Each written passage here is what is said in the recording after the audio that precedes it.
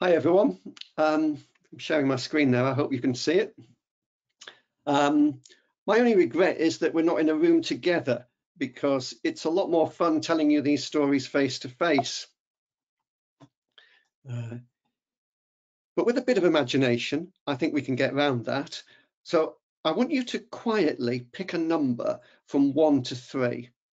Now, I usually start by unrolling a very long tape measure, a bit like this one, and asking for 3 volunteers. So if you did do what I just asked you and chose a number, that means you volunteered already, and that was very kind of you. Thank you. Ones, you'd be joining me at the front of the room, standing facing everyone and holding the beginning of the tape measure. 3s, you're holding the wind-up reel at the end. Now, I want to imagine we've unrolled it 4 yards. 2s, you can stay in your seats for a while. We'll come to you in a minute. But what we've created here is a physical timeline. 1s, you're all fossils, I'm afraid, but you are rose fossils, so I hope that's okay. Rose fossils have been found dating back nearly 40 million years. Roses only grow wild in the northern hemisphere. There are around 150 different varieties of wild rose, or species roses as they're known. Most have 5 petals. North America has 35 native rose species. 2s, we're going to make you stand up on the line now, and I'm going to give you an inflated Fred Flintstone club to hold. Now, let's assume our number 3 friends represent today. I'd like you all to put your finger on the screen where you think the first Homo sapiens, the first Fred and Wilma, appear on this timeline. Hopefully, you've put your finger in the right place there. We're comparative newcomers, just 300,000 years old. On this 4-yard timeline, that's about an inch from where we are today. So roses are a lot older than human beings. And looking at some of our politicians today, I like to think that we're still evolving.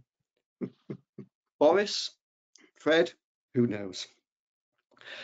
This area here, that's what I mentioned earlier, that's the area of the planet where all the species roses come from. And I think we should have a look at some of them. We could start with an American one. This is the Virginia rose. It's one of at least 2 American roses confusingly called the prairie rose. It was the first native North American rose to be cultivated over here in Europe.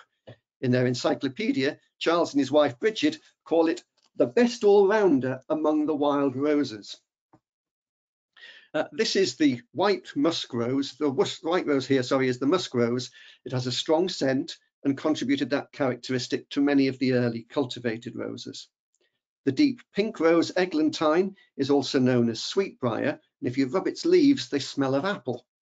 Shakespeare twinned the musk rose and eglantine for Titania's bower in Twelfth Night. And the light pink rose is the dog rose. It was called that because it was believed the roots could cure the bite of a mad dog. They can't, but it reminds us that roses have been used for centuries in medicine. Native Americans used all parts of the rose to treat everything from head colds to stomach worms. In the Northwest, they'd put leaves from Rosa pisacarpa in their moccasins to treat athlete's foot.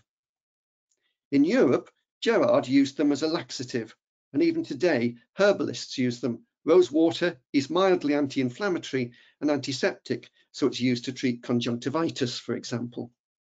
Roses have also been used in cookery for centuries. A Roman legion on campaign in Gaul once mutinied because they were issued with wine that hadn't been flavoured with roses. One of the earliest recipe books in history is the De Re Culinaria, written in the 5th century AD by Apicus. It features this rose recipe, and you might like to try it. Nice looking, isn't it? Yes, pulverize some rose petals, mix them with a broth, strain it through a colander, beat in 8 eggs, some wine oil, and a bit of a pepper. Sounding okay so far? Just one last ingredient, 4 calves' brains. Let's start a new timeline. Now, if you were with me, I'm afraid ones you'd be now having to wear this poor thing. So you're probably grateful that we are on a webinar. This new timeline is on a very different scale. Apicus is 1600 years ago. Before, we were on 10 million years to the yard. Now we're 400 years to the yard. Let's fast forward to the 16th century. If they weren't eating roses, then they were using them as a deodorant. A French hygienist in 1572 wrote, "To cure the goat-like stench of armpits, it's useful to press and rub the skin with a compound of roses." Actually, in this period, it wasn't just the practicalities of washing that got in the way of personal hygiene. After the Black Death, many considered water simply opened the pores to contagion. It was deemed safer to keep your clothes on and give your pits the occasional wipe with a dry, perfumed cloth. Queen Elizabeth here boasted that she bathed once a month, whether I need it or no. Let's move forward again to the middle of the 18th century. This is a good starting point for looking at how our modern roses really began to take off. And I hope what's noticeable here is how close we're edging to the present day, even on this new scale. One of the great early books of gardening is by the English botanist Philip Miller. Miller was the chief gardener at the Chelsea Physic Garden. I have a copy here of the 6th edition of his abridged Gardener's Dictionary. It's dated 1771, the year of his death. Miller names 22 main types of rose, but he goes on to say that there are a great variety of double roses now cultivated in English gardens, most of them being accidentally obtained from seeds. These improvements were spontaneous, but gardeners, when they spotted them, preserved them. Miller names 23 of these double roses. So roses are intermingling. Travellers are bringing roses from different parts of the world. Sports are appearing that have special features, and gardeners are propagating those roses. But it's slow progress. Let's just have a look at a few roses from Miller's time. This is the red rose of Lancaster.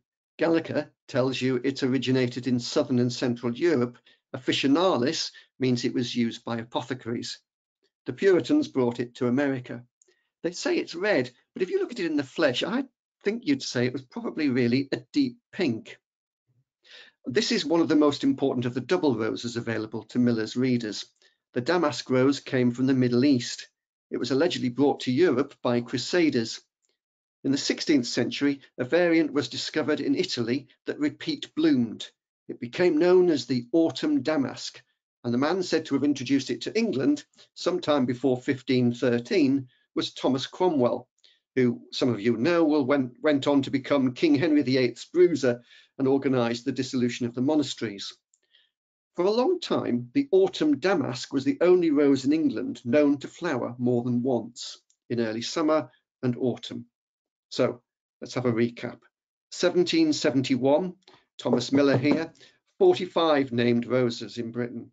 Today, 250 years later, Charles's Encyclopedia of Roses offers over 2,000, and it's estimated that across the world there are well over 30,000. It's only in the last 250 years or so that roses have really taken off. And I'd like to look at 4 things that I think helped transform its development. Let me introduce you to a French postman called André Dupont. Actually, Dupont was the chief steward at the Palais de Luxembourg, looking after the brother of King Louis XVI.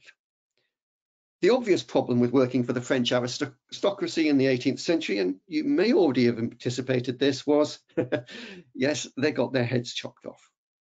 But even before the French Revolution in 1789, there was an issue. They might be the richest people in France, but they could take a year to pay their staff. Dupont was smart. In 1780, he took on a second job for the post office, where he enjoyed the useful perk of free postage. You'd have thought the man would have been too busy, but in 1785, he leased a plot of land close to the palace to nurse a fledgling passion for gardening.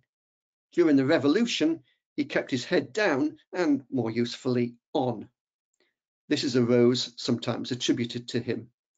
In 1796, Dupont decided to build an école or school of roses, a collection of all the known specimens.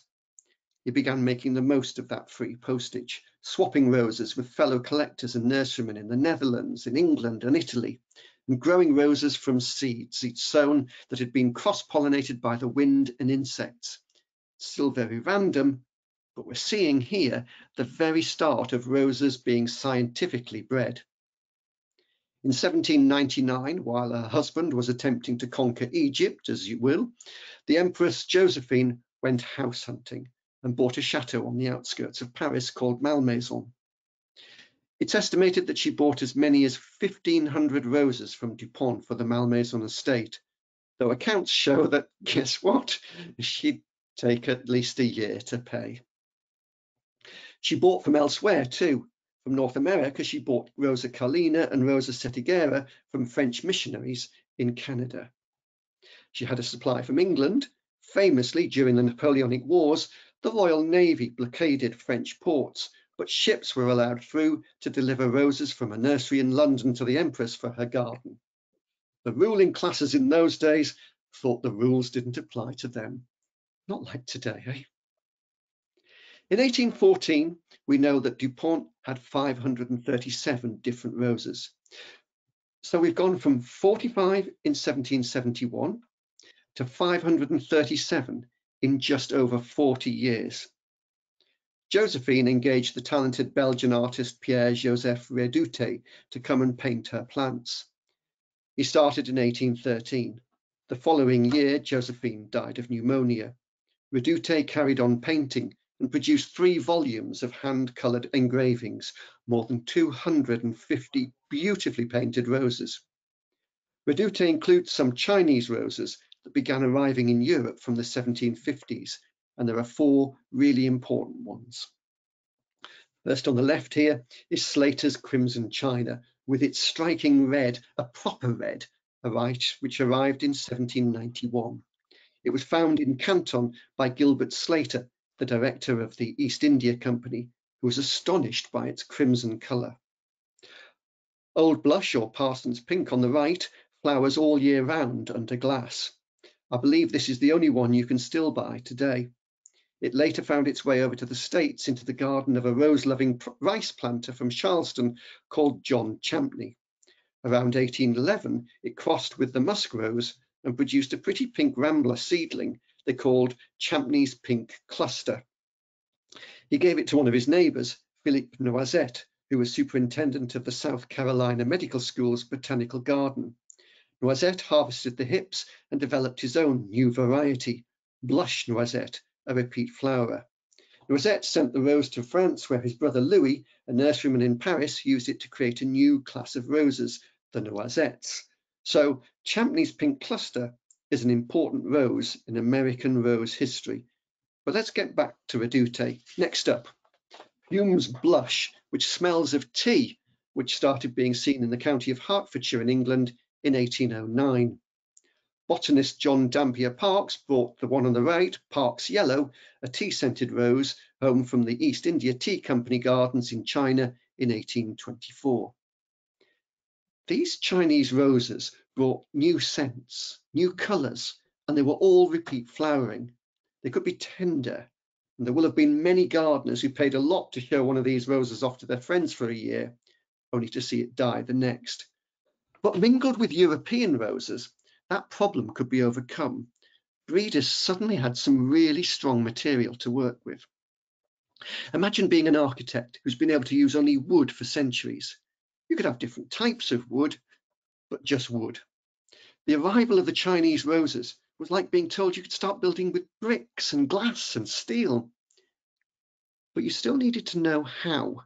And you needed to have a market for your new buildings. You had to be able to get the materials and for them to be cost effective. And that's our next story. We've got to Redoute in 1820. Roses are getting better and better. The number available to gardeners is growing, but they're not the most popular of plants still. In England, auriculas and plants were still more popular. The rose needed some evangelist friends, and what better person for the role than a vicar? The chap here you see is Samuel Reynolds Hole, a vicar from Cornton, which is a village about 20 miles from where I sit today. Hole is worth a webinar in his own right, but I'll just mention him briefly this time. My favourite Hole story is how he was invited to judge some roses at a pub in Nottingham one year in the 1850s. He claims to have known nothing about roses at the time, and was transfixed by what he saw. They sent him home with a bunch, and that was it. Samuel Reynolds Hole had caught the rosebug. Many of you will know the feeling. You plant your first, and before you know it, your garden is rammed with them. Your partner's asking what happened to the lawn, and you're still wondering whether you might squeeze in another. Hole was a great writer. He's the person who best captured for me the way the rose overtakes you. Here's him writing in his book about roses, published in 1869. Year by year, my enthusiasm increased. My roses multiplied from a dozen to a score, from a score to 100, from 100 to 1,000, from 1 to 5,000 trees. They came into my garden, a very small band of settlers, and speedily, after the example of other colonists, they civilized all the former inhabitants from off the face of the earth. They routed the rhubarb, they carried the asparagus with resistless force, they cut down the raspberries to a cane, they annexed that vegetable kingdom, and they retain it still. In truth, Hole had caught the rosebug some years before he met those Nottingham growers. In 1858, he persuaded some of Britain's best rose breeders to organise a grand national rose show, the first ever. On the day of the exhibition, Hole was nervous. He was worried that they'd spent more than was perhaps prudent.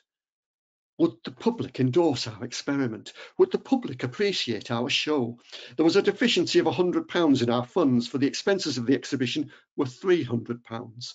And as a matter of both of feeling and finance, I stood by the entrance as the clock struck 2, anxiously to watch the issue. No long solicitude. More than 50 shillings. I humbly apologise. More than 50 intelligent and good-looking individuals were waiting for admission, and these were followed by continuous comers until the hall was full. A gentleman who earnestly asked my pardon for having placed his foot on mine seemed perplexed to hear how much I liked it, and evidently thought my friends were culpable in allowing me to be at large. This is Hole's scrapbook with newspaper cuttings on the show. 2,000 came to that first one. The next year, it was 8,000. The Royal National Rose Society was formed in 1876 and at one point had 100,000 members. The American Rose Society was formed in 1892, and 2 years later, Hole travelled to the States for a lecture tour. Hole's A Book About Roses was an instant hit. By the time he died in 1901, it had reached its 19th edition. It was published in New York as well as London, and there was a German edition too. This is my copy. So we've got the Chinese roses coming in, bringing new colours, smells, and repeat flowering. Gardeners are now going mad about roses. But rose breeders, just like Dupont, were still relying on the bees and luck to discover new varieties of rose. They weren't crossing roses selectively. It took another Englishman to lead the way. Henry Bennett was a cattle farmer who knew all about selective breeding in cattle. In 1865, he saw how popular roses were becoming. He saw how unprofitable agriculture was becoming and decided the future lay in rose breeding. He went to France to see how the breeders there were raising new roses and was shocked. Most were still leaving the job of pollination to the bees and the wind. Using his farming knowledge, he began advocating selective breeding, deliberately crossing the pollen from one rose to another. Bennett knew what he was doing and did create some great roses for the time. This is perhaps his best, Mrs. John Lang. But he upset Reynolds Hole and all the vicar bigwigs at the Royal National Rose Society, who considered him commercial and vulgar. Don't want to be rude here, but of course Americans like a brash salesman.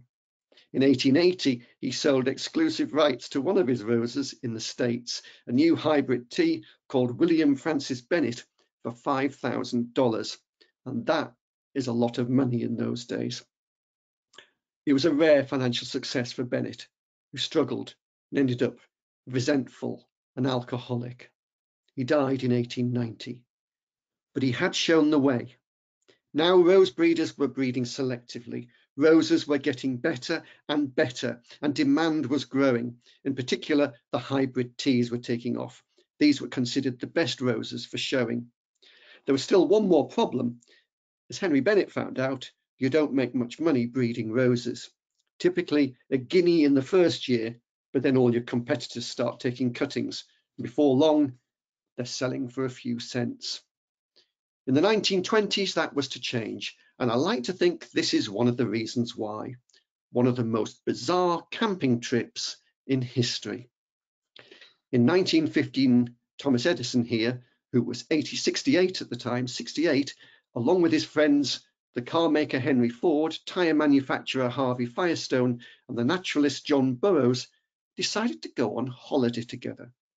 They undertook to live under canvas and cheerfully endure wet, cold, smoke, mosquitoes, black flies, and sleepless nights, just to touch naked reality once more. Sorry about that accent, it was terrible. The vagabonds, as they called themselves, were not exactly slumming it. Newspaper photos show them sitting at a camp table in formal shirts and ties, waited on by a butler. Their entourage on some of these trips stretched to as many as 50 chauffeured vehicles, all Fords with Firestone tyres, of course. The vagabonds did 9 of these holidays. On his first adventure, they visited the great Californian-American plant breeder, Luther Burbank. Burbank was famous for having developed more than 800 new plant varieties.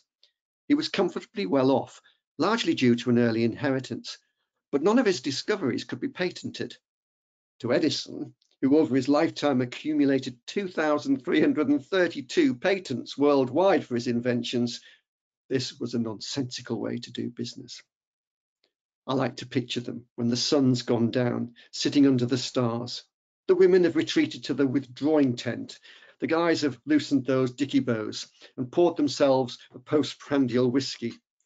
And that's when Edison has a light bulb moment. In 1927, Edison, Ford, and Firestone launched a joint business venture, the Edison Botanic Research Corporation. It was supposed to be looking for alternative sources of rubber in US plants. With a legitimate business interest of his own now at stake, Thomas Edison joined those lobbying for a change in the patent law. In May 1930, his efforts were rewarded when Herbert Hoover signed the US Plant Patent Act. The act gave the holder of the patent exclusive rights for 17 years. In 1931, the world's first plant was patented. It was a rose, a repeat flowering sport of Dr. Van Fleet.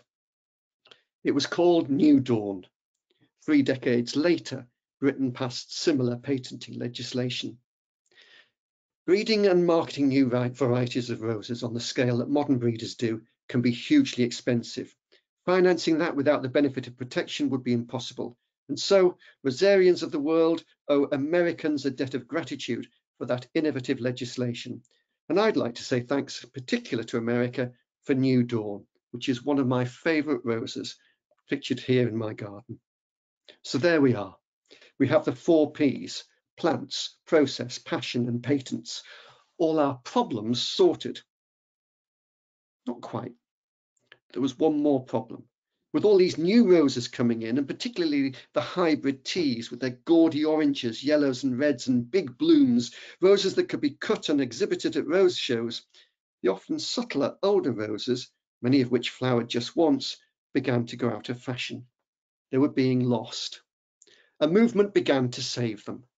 Heritage rose societies around the world still strive to rescue old roses, and they've come back into fashion as tastes in gardening have changed. The World Federation of Rose Societies has a digital magazine devoted just to heritage roses. I have the honour of editing it with Charles here. By Any Other Name comes out twice a year and is free to American Rose Society members. So take a note of the simple links here and have a look. But I think this is a good point for my tag partner, Charles, to climb into the ring and for me to step aside. He's going to explore some of the difficult questions about rose preservation. Is it worth saving old roses? If they're not repeat flowering, if they're not as floriferous as modern roses, if they can't survive without spraying. I've talked about the history of the rose. Charles is going to talk about the place of historic roses in the modern garden.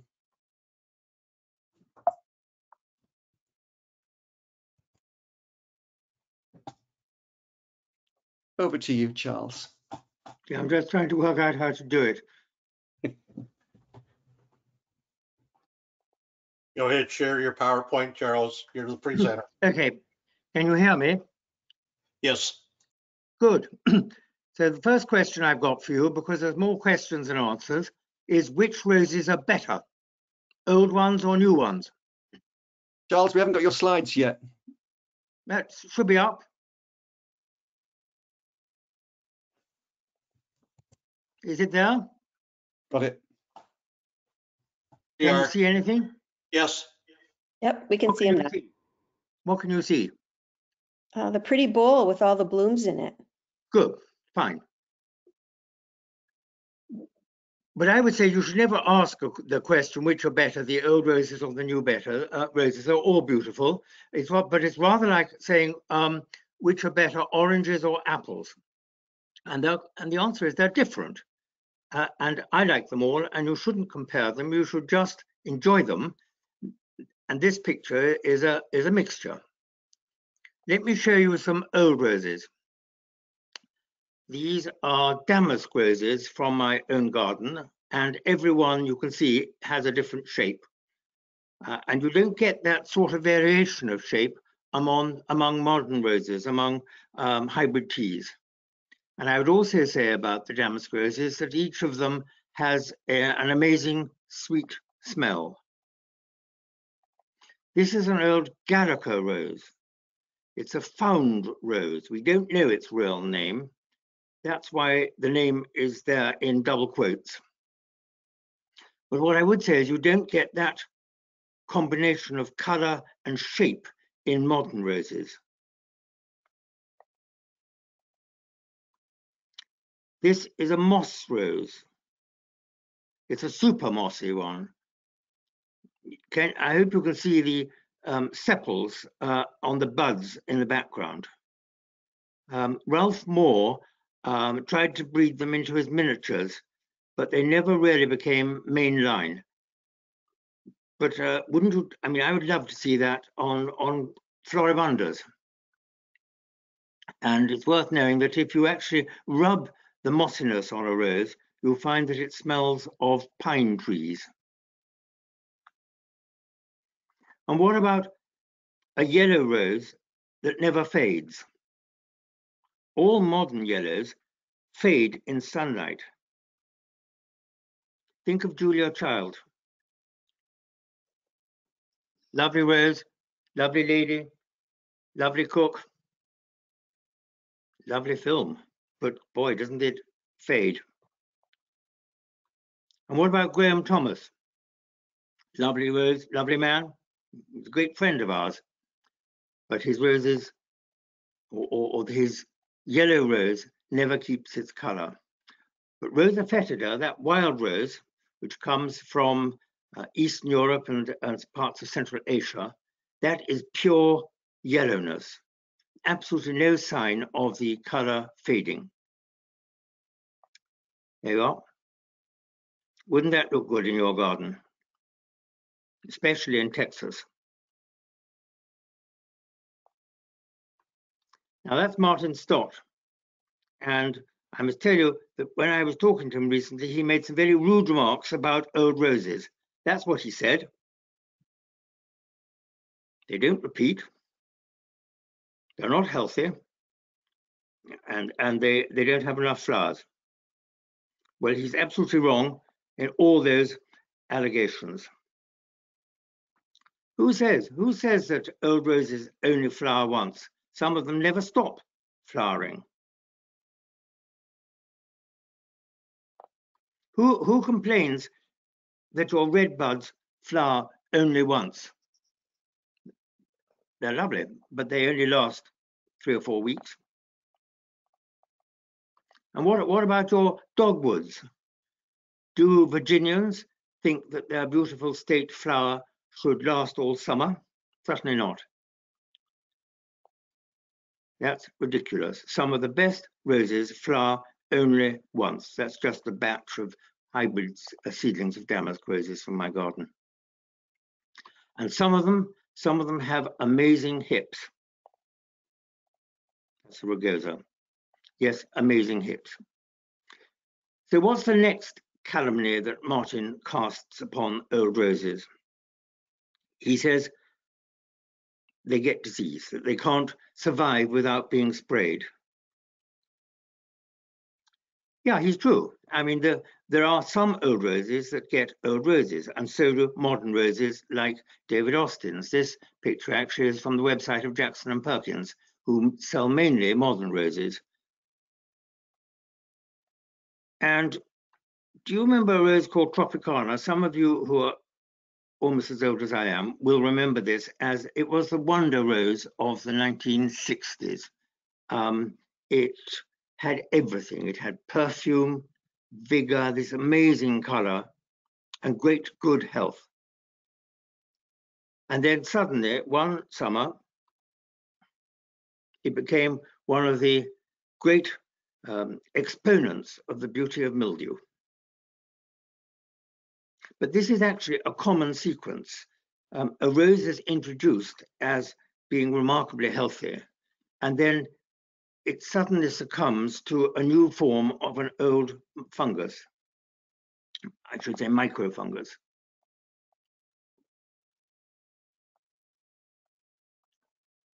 And climate doesn't help. So if you think it's smart to live in Seattle, and I know a lot of people do, don't blame the roses if they get mildew. Blame the climate. Move to Arizona instead. A dry climate means no black spot, no mildew, no rust. So that's dealt with the question of bad health, of having to spray them. The last objection which he had was that they're not floriferous. Old roses don't flower as regularly or as well as modern ones. Well, that's the red rose of Lancaster. Martin showed a picture of this, of the rose. It's a place called Kifsgate, which is a good garden to visit for roses. But is it unfloriferous? Like heck, it's very, very showy when it flowers in high summer in the UK. And look at the buds on it. It's a rose that dates back certainly to medieval times. It's one of the first varieties that we can definitely recognize when we look at 15th century paintings. And is that short on flowers? Certainly not. It's a climbing form. It's a tea rose, introduced that climbing form in 1858, which was, I looked it up, it's the year that Minnesota was admitted as the 32nd US state. And is that old enough for you? What about this? There's no shortage of buds on Safrano, a lovely, lovely tea rose, which is still popular, I know, in parts of the southern states, and was once grown in its millions to supply your East Coast cities with cut roses in winter. Okay, now let's look at some modern roses.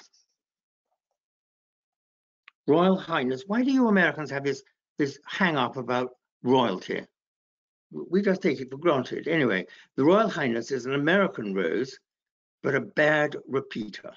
I took this photograph in Balboa Park in San Diego in April a few years ago, and it won't reflower now for three and a half months.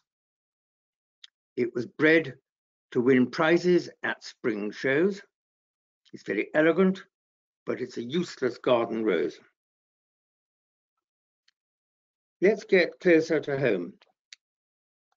This is Gertrude Jekyll, a lovely rose flowering in the south of France. But one of the troubles or the weaknesses with David Austin's roses is that they take too much time before reflowering. Why do we grow them? Because they're worth it. They're lovely. And if you have a big garden, you don't expect every rose to be in flower all the time, and you plant lots and lots of different ones. So these old roses have history. This one dates to 1540-ish, before the United States were invented. This is a sport of the White Rose of York. The Wars of the Roses were in the 15th century.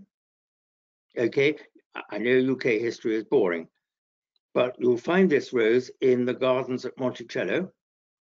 Does the name Thomas Jefferson mean something to you?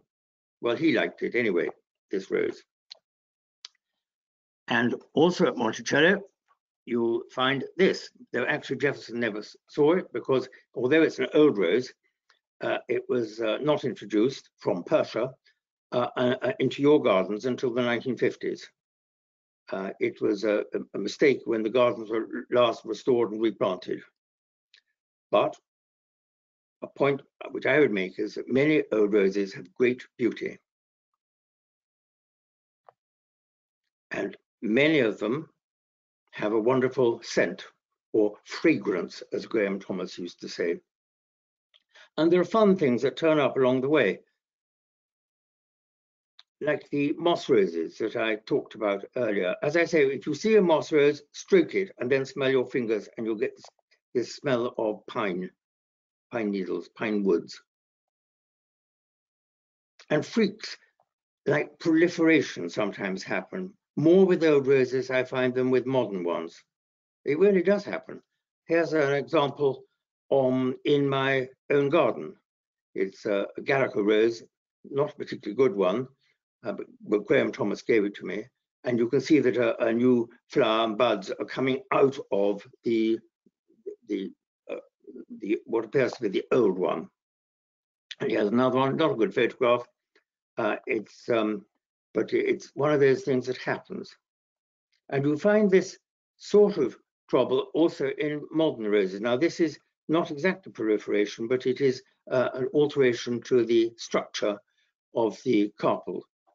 And you find this one actually, I took this portrait, I think it's probably frost damage, but it could be something else. I took it somewhere in downtown Los Angeles. And this is even more exciting. It shows it's a modern rose, and it's deliberately bred and chosen and selected and sold very widely, still sells very widely in Japan. Tells you something about Japanese taste. And modern hybridists like Mayon have started to copy and value these aberrations and to see what their commercial possibilities might be. But I still come back to what I believe is, in this field anyway, the old roses are the most exciting.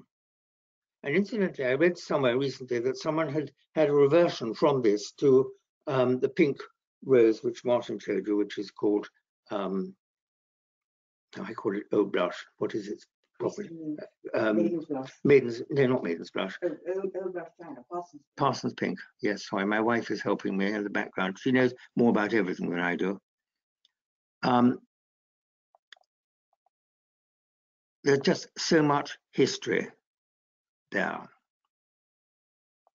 Do you still grow this rose in the US? I bet you don't. Never forget how much we all owe to the American breeders like Walter Van Fleet. Never forget, and Martin reminded us, that the American rose New Dawn was the first ever to be patented. That was nearly 100 years ago.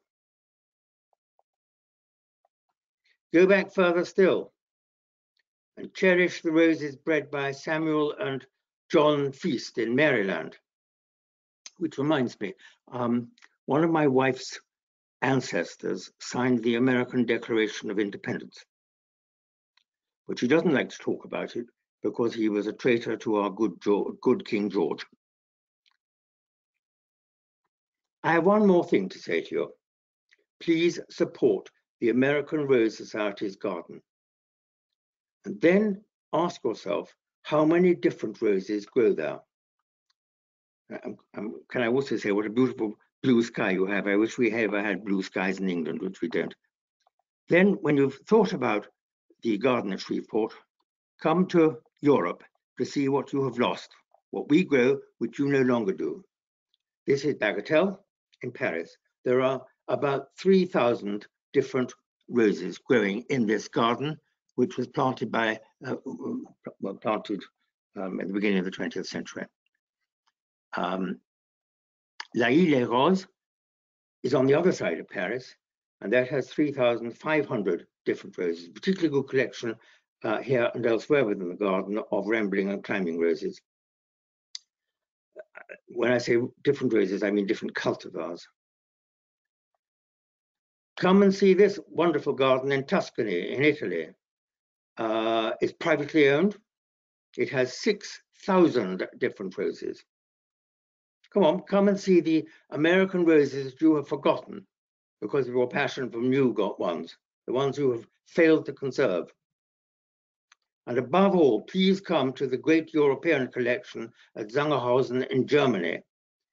There are 9,000 different cultivars and species in this collection, including hundreds of American roses that you no longer grow. Come and see them, please.